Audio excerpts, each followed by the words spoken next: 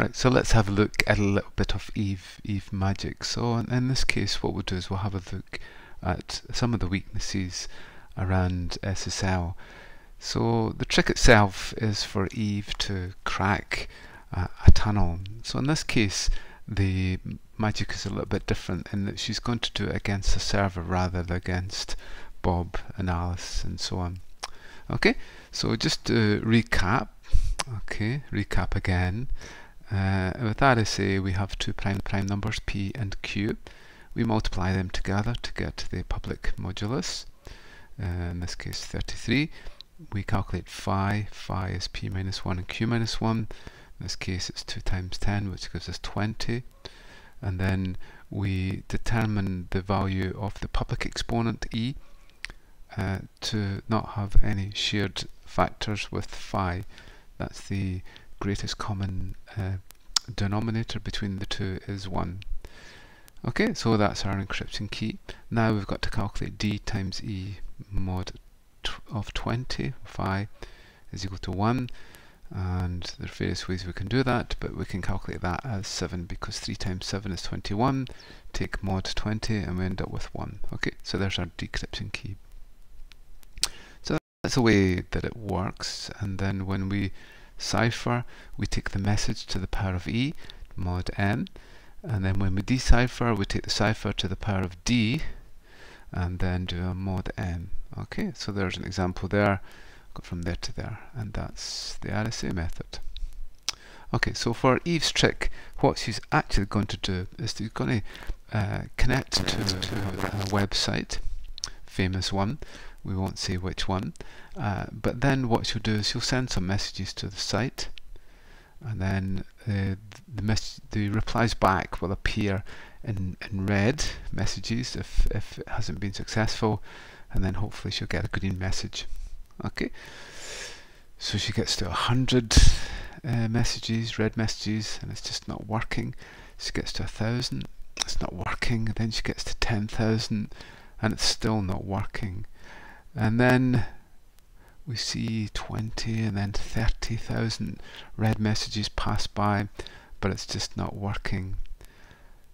And then all of a sudden, when it gets to 41,243, a message appears that it's been successful.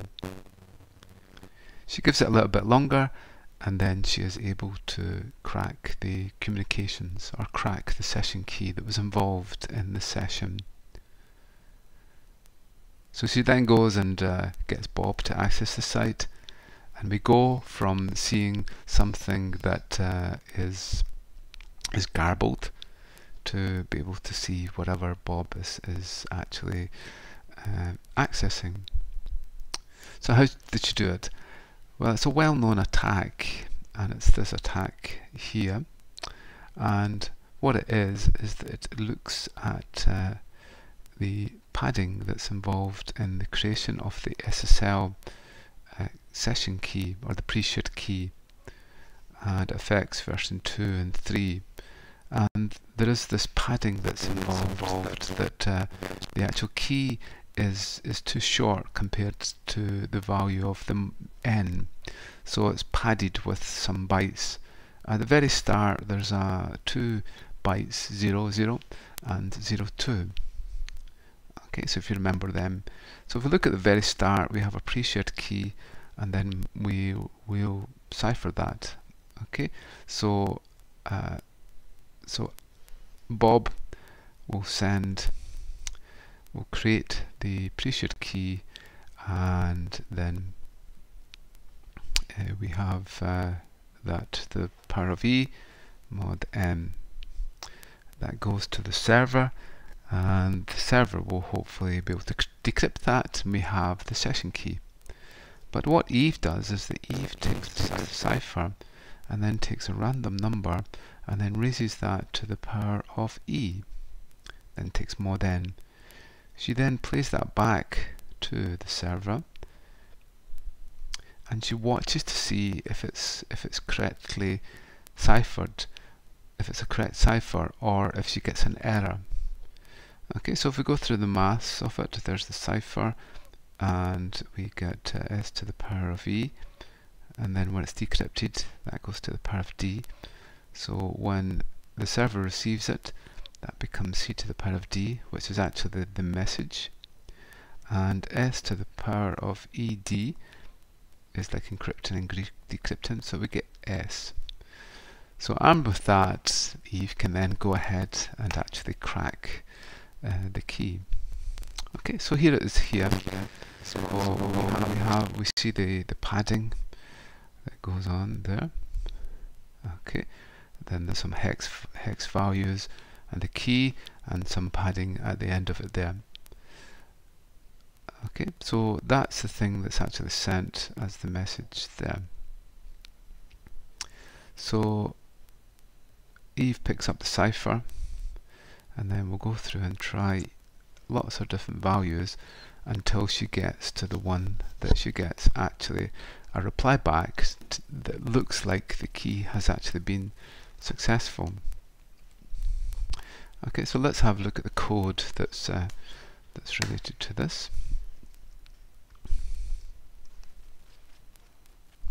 Okay, it's very simple little program here. So I'll just pull that up.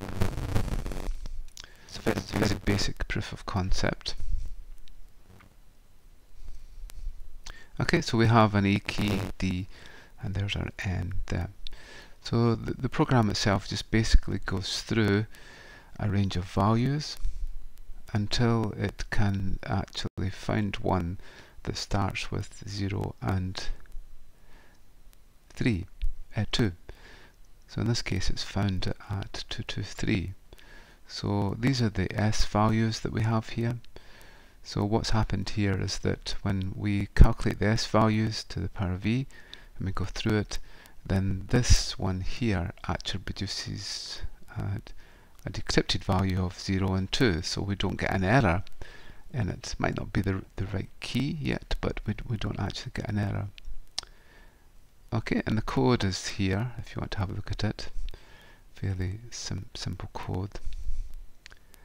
And the attack is known as the Bleichenbacher attack, and you can actually have a look at the paper here. Okay, and it is actually a well-known attack on SSL version 2 and version 3, and it has caused lots of problems with websites. Okay.